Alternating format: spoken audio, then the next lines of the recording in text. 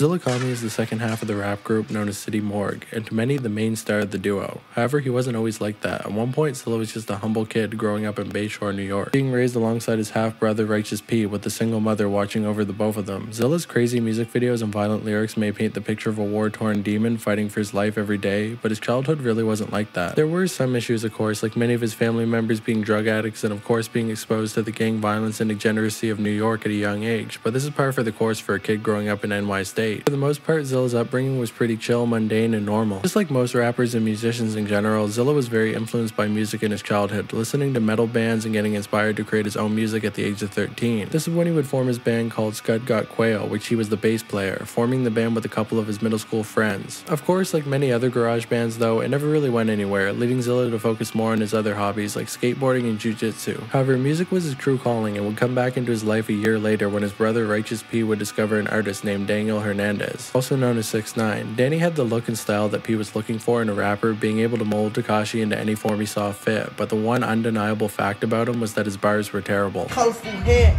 can't compare to the lyrical phenomenon that's right here. Mars, Jupiter, Venus, origins and oranges combined solar eclipse. Your mind is an eclipse of the origins. This would lead P to have to seek out a ghostwriter, eventually asking Zilla to help write raps for Tekashi. This was great for Zilla as at the time he had been writing lyrics for quite some time in private, with hopes of eventually showing the world what he was up to. At the time, being so young, he was too shy to appear in front of the camera, so instead Zilla ended up writing multiple songs for Tekashi, like his debut track 6ix9ine, as well as Pimpin' and 4769. Eventually Zilla even got to appear as a feature on 6ix9ine's song Yokai. This would give the world the first glimpse of Zillakami. Sure, he was still a sidekick to Tekashi, but he was still part of the movement, and he was finally getting a chance to express himself. Things would get even better for Zilla when he would release a track with 6ix9ine called Helsing Station, where Zilla was actually the headlining act with 6ix9ine serving as the feature. Around the same time, Zilla met another rapper named Sos Mula through Righteous P. The plan was to position Sos Mula as the third member of the movement and release a track together including all three members called Sinaloa. Unfortunately for the crew, this would never happen as a falling out took place not long after. Now I have a whole video going into detail on what happened between Zillakami and 6ix9ine, so you can check that out if you want, but for now the short version is Zilla was left behind by 6ix9ine, who took the Scum Squad name, completely destroying the momentum that he had going for him. After the falling out, Zilla found himself defeated, seeing his artistry taken from him with little to no thank you. He ended up becoming depressed and quitting rap for a while. If that wasn't bad enough, more misfortune would hit Zilla soon after when his girlfriend would leave him and his money would run out. In one stroke of luck, however, Sos Mula was finally able to come home after being locked up throughout the entire year of 2016. By early 2017, him and Zilla knew they had to get back on the horse and start releasing more tracks. Zilla would kick things off with his Life as a Horror Movie EP, which had much more of a moody vibe to it, representing the depression Zilla was going through post-Scum Gang. However, it seems that he didn't really like this release, as he would soon after delete it, claiming he wasn't a fan of the style anymore. His real comeback song was Go, being a collaboration with Sos Mula. The pair dropped the track on SoundCloud and immediately found themselves getting buzz. Turns out the pair still had some fans left over from the 6ix9ine days, and the more aggressive style they were harnessing was striking a chord with people. They continued dropping tracks like Baddage Patch Kids, Yuck Mouth, and Kid Cuisine, the latter being a diss track aimed at the ex-team member Tekashi 6ix9ine. As well as working with Sos Mula, Zilla would also collaborate frequently with the group GCSY, dropping tracks like Are You Ready Kids, War Paint, and Gang Shit. City Morgue was really coming into their own at this point, working frequently with a producer known as Thrax, the producer who sold them the unused Sinaloa beat back when they ran with Scum Squad. However, the first time he worked with them on a track that actually got released was Yuck Mouth, which also had a little bit of drama surrounding it, so if you want to know about that, check out my Thrax video. As time went on, the numbers continued to go up at a decent pace, but it wasn't until the group dropped Shiners 13 that they truly hit their stride. The song went crazy on SoundCloud, leading them to drop a video for the song on World Star Hip Hop, which managed to gather around 15 million views in its entire lifetime. The video itself was insane, being removed from YouTube multiple times for having too many scenes of drug use, firearms, and overall just pure insanity. City Morgue really didn't hold back when it came to showing the dark sides of living in New York, leading many onlookers to take notice, and among these onlookers was Republic Records. Righteous P managed to work out a deal, signing an agreement that the group would remain under the Hikari Ultra umbrella while gaining the assets of the Republic Records promotion machine. This was a great deal for both Sos and Zilla, as both their solo careers were still independent, only the group projects would be controlled by the label. They would follow Shiners 13 up with 33rd Black Street, another big hit for the Morgue, gaining almost 7 million views in its lifetime, finishing the trilogy with their track Skatehead, which of course was accompanied with another insane music video. By the summer, City Morgue was appearing on the No Jumper podcast to promote their movement even further. They would drop an EP in August of 2018 2018 called Be Patient meant to hold fans off until the release of their first real album, City Morgue Volume 1, Hell or High Water. Zilla would also appear on Denzel Curry's album Taboo, featuring his song Vengeance. This was a huge deal for the Morgue, forming a friendship with a big-time artist like Denzel. He'd even go on tour with him the following year to promote the album, showing fans just how insane City Morgue is in person. By October 2019, Volume 1 would drop, blowing fans away and establishing the Morgue as big players in the underground. They followed that up with Volume 2 called As Good as Dead and another mixtape called Toxic Boogaloo. It's clear the Morgue was consistent at dropping great music, accompanied by even more insane music videos. As time went on, however, fans would begin clamoring for a solo project by Zilla, which he would deliver on when he released his Dogboy album in 2021, showing another side to Zilla, that he was more than just a loud, hardcore rapper and can also do softer songs, proving that he had a lot of range. It seems around this time, Zilla would unfortunately fall out with Cameron Nazi and Subjects, as he claimed that they were forcing him to get on songs and he didn't really mess with them anymore. Actually, I don't give a fuck.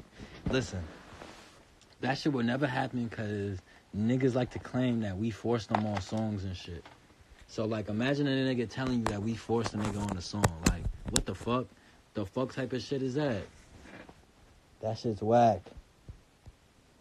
With one bridge burnt between a past collaborator, another would open when Zilla would release a track with Lil Uzi Vert called Badass, as well as a track called Dead Desert with Trippie Redd, Travis Barker, and Scarlord. At this point, it was clear to see Zilla was breaking through to the mainstream. Many fans were hoping Zilla would leave Sos Mula behind and start releasing his own solo music, but Zilla instead stuck with Sos, releasing a City Morgue Volume 3 and going on multiple more tours with him. However, it does seem like once City Morgue Volume 4, My Bloody America, drops later this year, the group will finally be splitting up, but not before going on one more tour alongside acts like Ghostmane and the Suicide Boys. There's no bad blood between the two, but it does seem like they want to go their separate ways and start making solo music in hopes of growing as artists. Sos Mula already has 2 solo projects with the third one on the way, so Zilla definitely has some catching up to do. Probably because Zilla spends most of his time practicing jiu-jitsu and working on his car. I'm hoping Zilla goes for a more melodic route for a while to show the rap game his range before returning back to his more aggressive style. However, as things stand right now, we have no idea what's going to happen to Zilla. In my opinion though, the sky's the limit, and he definitely deserves to be up there with the greats of SoundCloud rap. He's ruled the underground long enough. It's time for Zilla to take over the rap game and save it from its increasingly mundane status. So shout out to Zillakami and shout out to Knife Gang. If you made it to the end of this video, leave a knife emoji in the comments below so I know that you did. And if you want to be really cool, you can also subscribe because I'm trying to make it to 3,000 subscribers. Couldn't do it without you guys, and your comments just mean so much. Telling me that I'm actually doing a good job with these videos means the world to me. So thank you so much for that. And most of all, as always,